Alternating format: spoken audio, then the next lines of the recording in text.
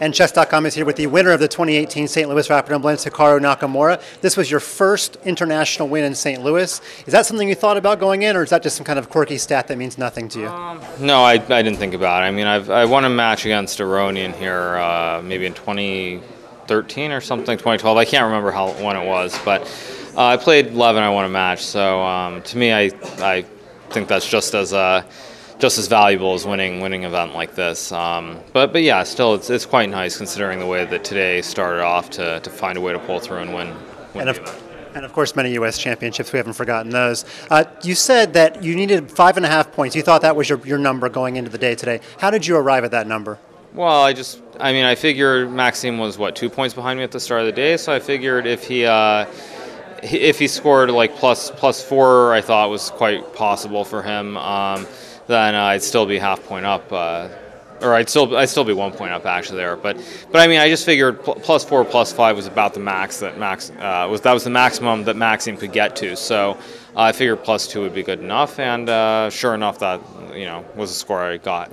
And the two guys closest to you were the two guys you played at the very end of the event. Is that kind of the way you wanted it, to be in control of your own destiny in the final 2 games? Yeah, I mean, I think having black against Shaq and white against Maxime is about as much as you can ask for at the end of an event. So yeah, it was quite nice to play them, and especially in Shaq's case because he kind of had to go all out based on his previous 2 results in Paris and Leuven, and that gave me more opportunities to win, and I was able to convert, and then unfortunately the last game just didn't matter at all. And in the second to last game, when Shaq played G4 against you, I'm guessing you were expecting something like that was going to happen at some point in the game.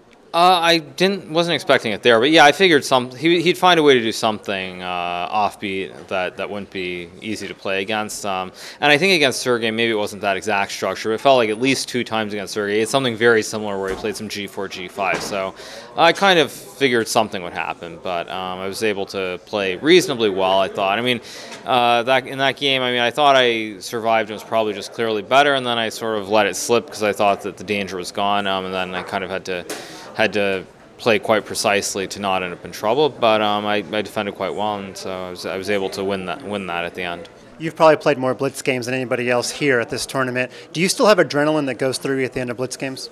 I mean, I think not as much. I used to like Blitz a lot more, but Blitz is kind of getting harder and harder, it seems, for me these days. So I still enjoy playing, but I would say at this point I prefer Classical and Rapid actually to Blitz.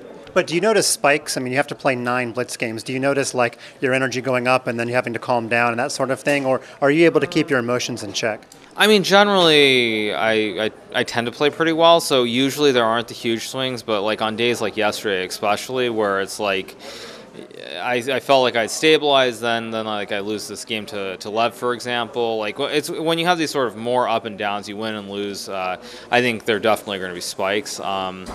But I don't think it happens all the time. I think the main reason it doesn't is because, as I said before, you try to stabilize. You try to avoid having these big swings, especially where you lose a bunch of games in a row.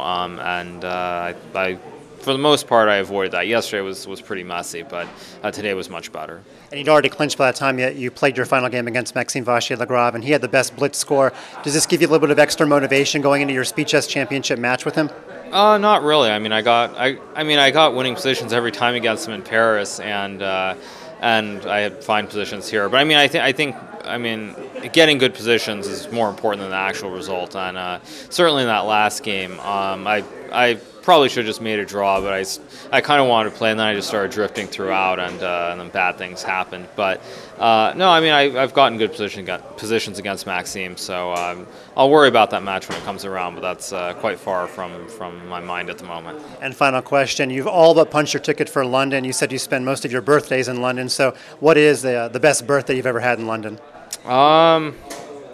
I mean, I've never done anything that extravagant in London for my birthday, but I think in general, I've always been fortunate to have my family there. So, like, my mom's been in London pretty much every year, my stepfather most of the time. But it's just, it's a great place, and I know a lot of people there, so it's become quite familiar. And all birthdays are good, and I can't single out anyone, but it's just nice that, for the most part, my family's been able to be around for my birthdays in London.